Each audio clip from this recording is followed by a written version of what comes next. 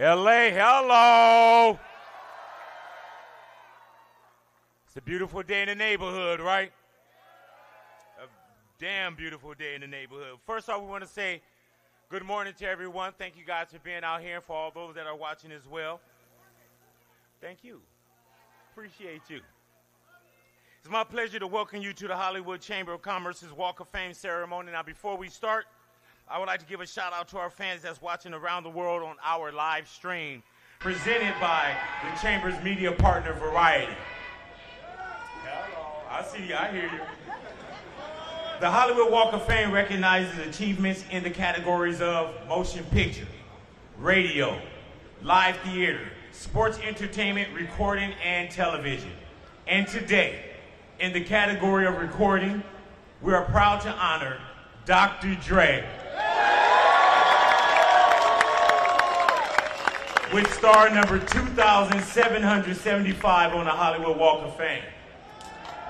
Now, before we invite the good doctor to the stage, let me tell you a little bit about our honoree. 9-time Grammy Award-winning artist, producer, founder and CEO of Aftermath Entertainment and Beats Electronics, entrepreneur, and philanthropist, Dr. Dre began his career as a member of the world-class Wrecking Crew.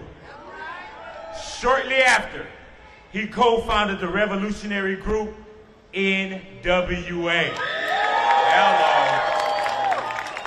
NWA became the 5th hip-hop group to be inducted into the Rock and Roll Hall of Fame, and the group was honored this year with a Grammy Lifetime Achievement Award.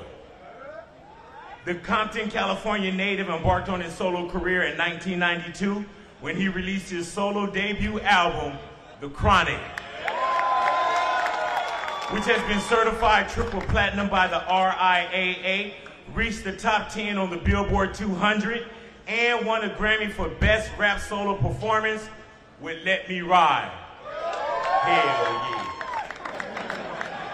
Dr. Dre launched Aftermath Entertainment in 1996, where over the years, he discovered hip-hop superstars such as Eminem, 50 Cent, Kendrick Lamar, and Anderson .Paak. And y'all know there's others that he discovered, and we're going to speak on those as well. Jimmy Iovine and Dre established Beats Electronics in 2006 and later launched Beats Music, and Apple acquired both in 2014. In 2017, HBO released a 4-part documentary, The Defiant Ones, chronicling the life of and the relationship of Jimmy Iovine, and Dr. Dre throughout the years, and how they shaped some of the more exciting moments in pop culture. Among many other accolades, Dr. Dre won a Grammy and an Emmy for The Defiant Ones. In 2013, the USC Jimmy Iovine and Andre Young Academy for Arts, Technology, and the Business of Innovation was funded and established. In 2022, they expanded their efforts to the Los Angeles Unified School District, opening the Iovine and Young Center Integrated Design Technology, a new high school that will offer students grounding that's getting their grind on in that same cutting-edge curriculum. Dr. Dre donated $10 million to Compton High School for the school's new Performing Arts Center, which broke ground in 2022. The facility is named Dr. Dre Young Performing Arts. In 2022, Dr. Dre collaborated with Snoop Dogg, Mary J. Blige, 50 Cent, Eminem, and Kendrick Lamar, and we all bear witness to that Pepsi Super Bowl 56 halftime show at SoFi.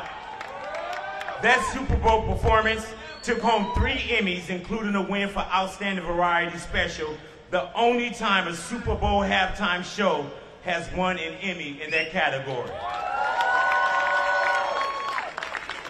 Last year, the Recording Academy and Black Music Collective created the inaugural Dr. Dre Global Impact Award to celebrate his trailblazing achievements in music.